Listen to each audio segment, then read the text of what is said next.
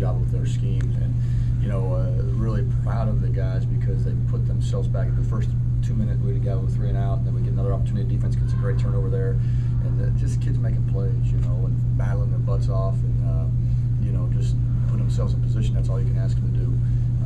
But it doesn't matter at the end of the day. We've been through this, offense, defense, kicking. We all got to do it. We've learned that lesson now the hard way a couple times this year, obviously, and it takes all 3 phases, and we just didn't get it done. And a lot of credit to Rutgers. They made their plays at the end and got the win.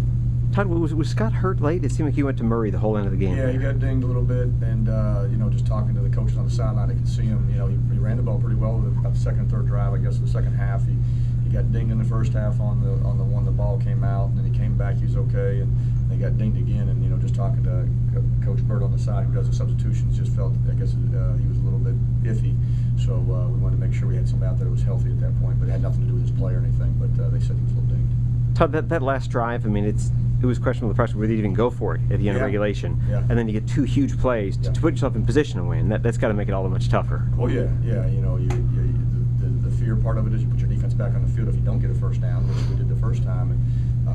But like I said, in 2-minute drives, our guys for the most part have done a pretty good job. And BJ had a nice scramble, and he found Murray on the one long check down throw to turn into a long play. So, like I said, you feel pretty good about that. But at the end of the day, we just we didn't do enough.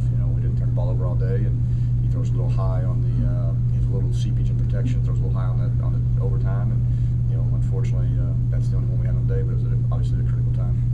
Todd, the downfield passing that clicked so well against Cincinnati just wasn't there the same today. Is that a function of Sterling not being there, or what's behind that? I think there's a lot of things that go into it, but the way they play, they force you to do some things. We were defensively playing very, very well. They're very aggressive with their pressure package. So if we played it probably a little less down the field because we were moving the ball decently in the run game, and our defense was staying ahead of them. So just the way they played defense and matching up with the way our defense was playing, just didn't have as many opportunities. We had 2 or 3 opportunities maybe that we took, and didn't really come down with them. You guys got one more Snyder's here. Todd, mentally, just to have 2 fourth-quarter leads and lose them both, what do you worry about in this locker room, just in terms of the attitude they have? Well, you just got to keep them going. It's hard.